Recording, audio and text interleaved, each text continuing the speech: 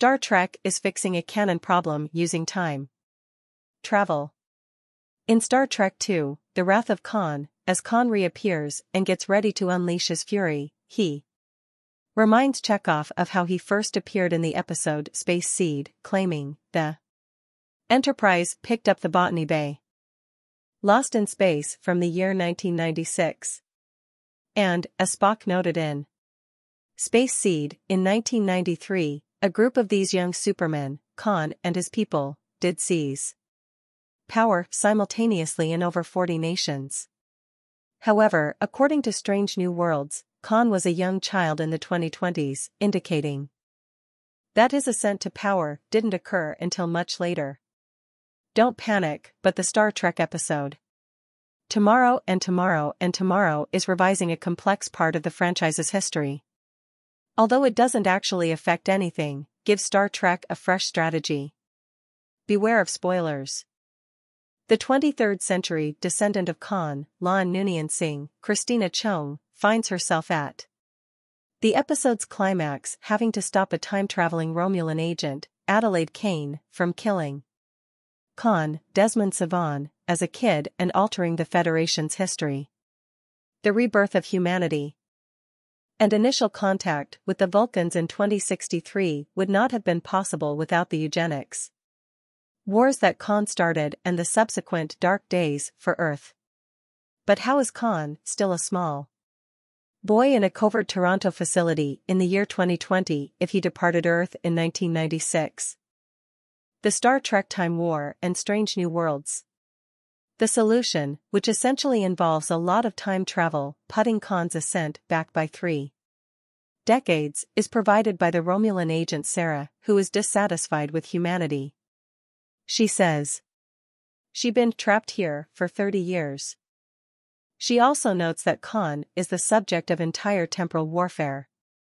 Although the concept of temporal warfare happening in the background of Trek has been for a while, Voyager and Enterprise were the shows that most strongly established the concept. In Enterprise, Daniels, a character who helps Captain Archer in the 2150s, makes the suggestion that there are multiple groups engaged in centuries-long temporal battles. Discovery Season 2 revealed that the Federation and Klingon were engaged in a race to achieve time travel because the Federation was concerned that the Klingon would alter the course of history. Additionally, it was established in Discovery Season 3 that time travel is forbidden in the 32nd century. Although Sarah's century is unknown, the original series-inspired style of the Romulan ship in her picture suggests that she, like La'an and Kirk, is from the 23rd century. In any case, her speech demonstrates that more than one time travel intrusion has prevented Khan from ascending to power in Earth's past. Season 2 of Picard. The creator of the Picard television series, Terry Matalas, stated that it's plausible that Spock's records in Space Seed were simply inaccurate back in 2022, when Jean-Luc and the gang were hanging out in 2024. That WW3 had several EMP bursts that resulted in people being set back decades, that records were wrong. In Space Seed, Spock says that the Botany Bay, Khan's ship, is completely undocumented. It makes sense that the Matalas explanation didn't require the timeline to shift, but rather that Khan and Spock's understanding of the 90s was off. How well do you recall every detail of events from several centuries ago?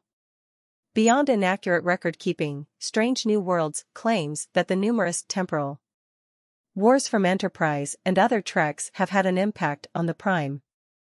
Now that Khan takes control later than before, the issue is resolved. Strange New Worlds timeline. Pike explains to the inhabitants of Kylie 279 the circumstances that brought about World War III on Earth in the first episode of Strange New Worlds. Pike suggests in his speech that the eugenics wars ultimately became known as World War III, which lampooned the canon rather than altering it. Even though initial contact with the Vulcans occurred in 2063, we learned in TNG's pilot, Encounter at Farpoint, that some areas of Earth were still barbarous in 2079. But in Picard Season 2, 2024, Los Angeles resembles today's city in many ways. In other words, the Trek canon has always been open-minded about how it depicts this time period. The timeline of the Star Trek world will need to be changed once again if the franchise is still active in 2063. But now that Khan's narrative has advanced, any remaining discrepancies in canon could only be explained by the effects of time travel. And when you consider how frequently the different Trek crews have traveled through time, it's a marvel that the canon makes any sense at all.